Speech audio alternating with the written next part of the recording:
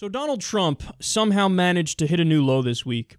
He was on the campaign trail, and he said the following about war.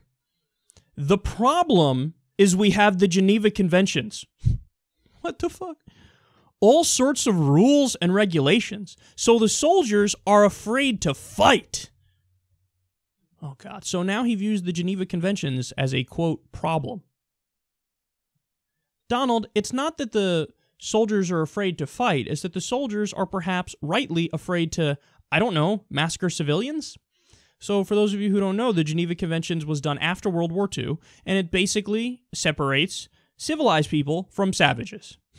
Donald Trump is like, I am pro-savage. I would like to roll back the clock. I'd like us to be savages and barbarians because I think we're the good guys by definition, so no matter what we do is okay because we're us. We're special, mommy told me. So we get to do whatever we want and it's okay. So the Geneva Conventions, which lays out basic rights of wartime prisoners, forget about it. It protects the wounded and the sick, forget about it. And most importantly, it established protections for civilians. The whole point is, hey, don't target civilians. Well, then I guess it really is unsurprising that Donald Trump is against this because you guys remember when he was on Fox and Friends, he advocated attacking civilians in the Middle East. They were discussing ISIS. He's like, you know, the real thing we got to do is we got to go after their families. We got to go after their families because that'll really show them. They care about their families' lives more than they care about their own lives. We got to go after their families. So you want to attack innocent mothers, fathers, grandmas, grandpas, toddlers, babies. This is the families. You got to attack the families. And now you would be different from them. How? I believe that's what their thing is. Yeah, we're going to attack everybody. We're going to go after everybody. Anybody who's, you know, an infidel. Any evil Shia or any evil Christian, Westerner, whatever. We're going to go after all you. Innocent, not, doesn't matter. You're all guilty to me. Guilty enough. That's exactly what Donald Trump says. Guilty enough. I'm going to go after the families. You happen to know somebody who's in ISIS. Guilty. I'm going to kill you. This guy's leading overwhelmingly on the Republican side. Overwhelmingly. The guy who's leading on the Republican side, who could very well be our next president, finally, took the gloves off and said what the Republican Party, the politicians, have been advocating for in coded language for all this time. Yeah, the Geneva Conventions, rules of war, they don't apply to us. And that's the thing about Donald Trump that really is fascinating and terrifying, of course, is that when it comes to certain issues, he's just the quintessential Republican. He's the more honest Republican. So, you have all the neocons who were pro-torture, but then if you said to them, you're pro-torture, they'd say, oh, no, I'm not. It's enhanced interrogation. Well, along comes Donald Trump, and he's like, let's stop pretending. Let's just stop pretending. Yeah, we're everything that the liberals have said we are all along. We're pro-torture. I'm pro-torture. I'd go even further than waterboarding.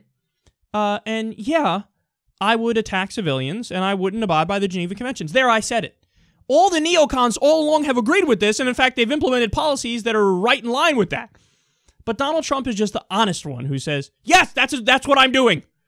And when people just come out and say it, well, now there's a backlash, at least from the left, because now everybody understands, oh,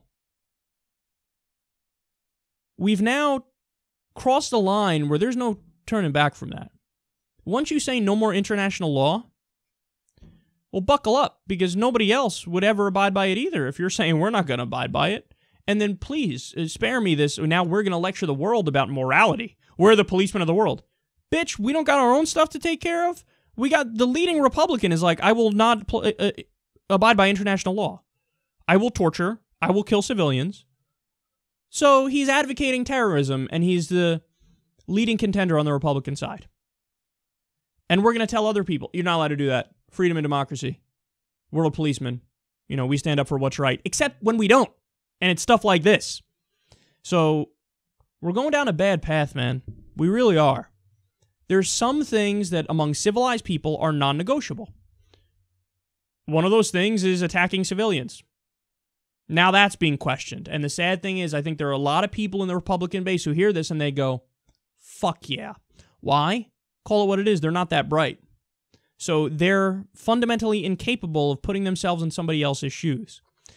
They don't think of it as, well, what if it was, what if my cousin at one point was in the KKK or is a sovereign citizen or was just a mass shooter? Would it then be justified to do a drone strike of my mom's house? They don't think of it like that because they think it's them. They're all bad enough. They're all guilty enough. We're the good guys. They're the bad guys. Go ahead, kill their civilians. They don't think of it as, no, that's a civilian. So it's the same as if somebody killed my mom because my brother did something. They don't think of it like that. It's a sad thing to behold.